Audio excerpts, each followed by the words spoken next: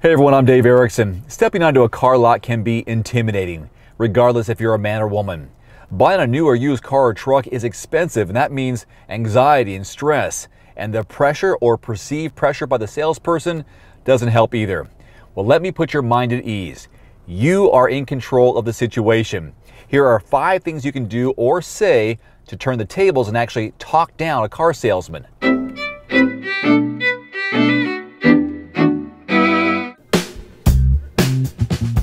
Number 5, know the Kelley Blue Book value.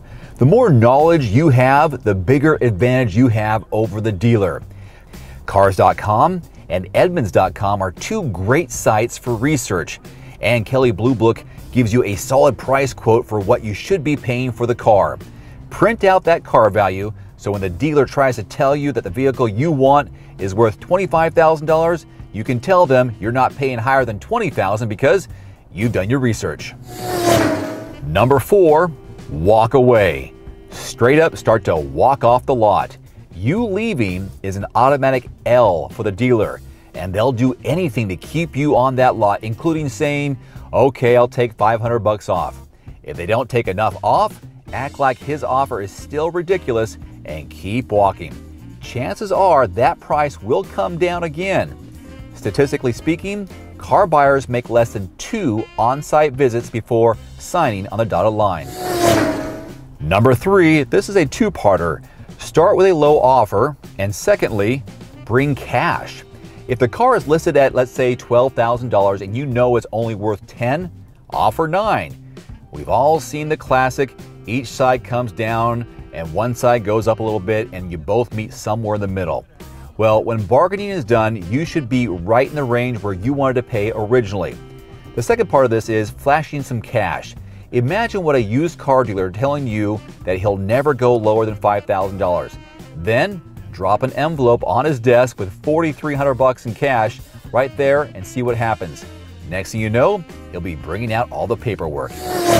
Number 2, bring the Carfax. Yeah, that little cute fox we see in advertisements can save you some serious dough. Sometimes a car dealer won't divulge every single detail about the car that you're looking at buying. The Carfax will tell you if it's got any water damage, structural damage, if the odometer has ever had problems, or even if the airbags have ever been deployed.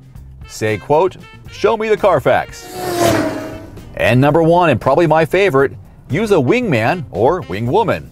It can be your best friend, it can be your son or dad, it can be your significant other, or it can be a mechanic, obviously the best choice. It doesn't really matter, just have somebody to bounce conversation off in front of the salesperson. It allows you to verbally express your concerns, your doubts, your opinions. That person can agree with you or bring up other points why the car may not be worth that much money. Just make sure to speak up loud enough that the salesperson hears you. And before I wrap this up, you're welcome to download for free my new car buying guide, The Ultimate Checklist for the Everyman Driver, on everymandriver.com. Inside, you'll find a test driving checklist, trade-in pros and cons, negotiating tips and tricks, and so much more. Free PDF download on everymandriver.com. Until next time, I'm Dave Erickson. Thanks for watching.